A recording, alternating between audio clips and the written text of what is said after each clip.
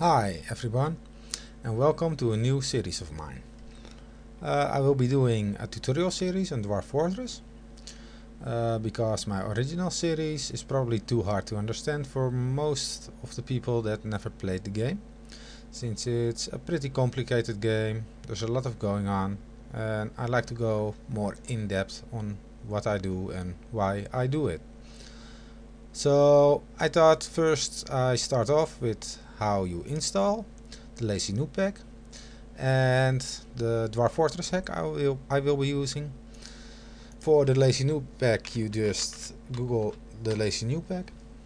The top hit should be directing you to the B12 forums, and you should just download the latest version. The guy updates the top post every time there's a new version. I will be using the normal Lazy Noob pack, not the advanced one. And if you download it from Mediafire, you will probably get a better download speed.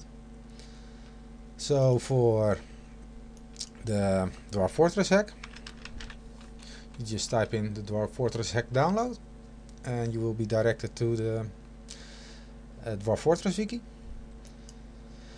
The top hit will bring you to an outdated version of the wiki. It says here it's an older version of Dwarf Fortress.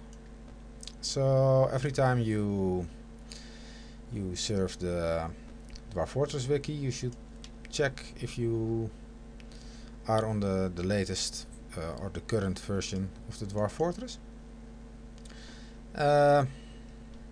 You just go to the contents list and press the Dwarf Fortress hack, DF hack, and there's a link also directing you to the B12 forums.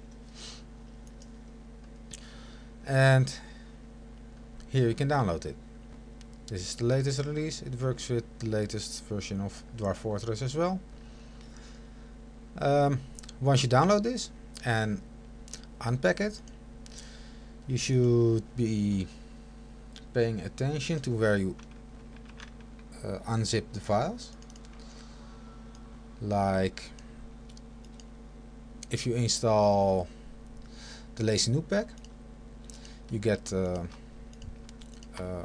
like this in your folder, files like this, and you should unpack the Dwarf Fortress hack into your Dwarf Fortress directory. So this is the Lazy Noob pack directory, and this actually is the Dwarf Fortress directory, where you should unpack the Dwarf Fortress hack. It should also overwrite at least one file, I believe.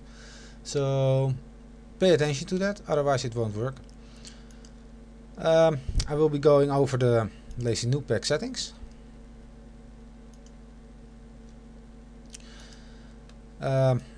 Under options, I will be using no aquifers.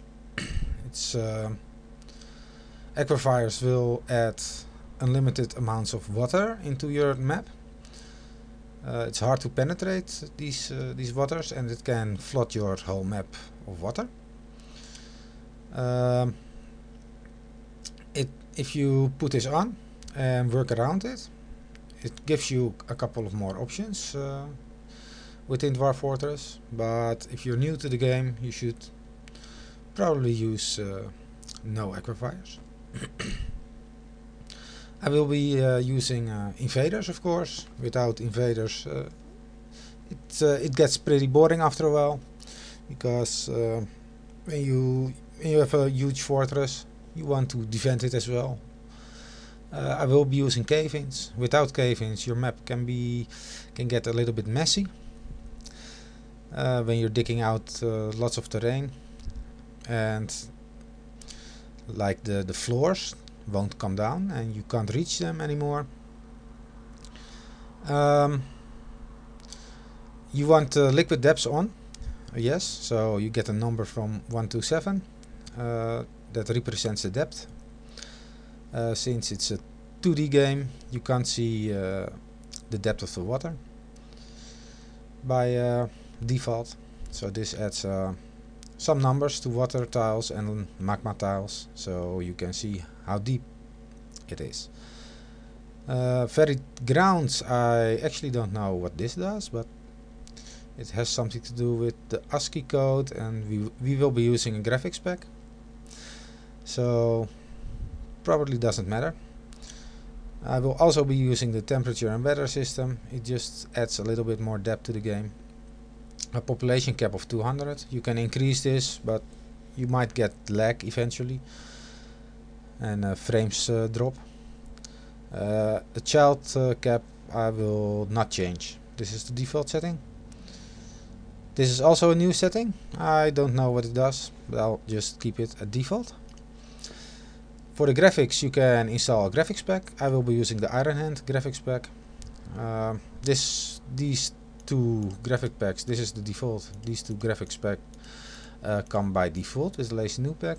You can install more if you go to the forums. I will be using this. Just click install graphics. Yes, okay, and it will be working. Utilities, I will be using the Dwarf Therapist utility. That's the only thing I will be using and showing you how to use it. In advanced, you can put on some autosaves. I will be using autosaves on seasonal. I will be pause my game on save, and I will be using backups.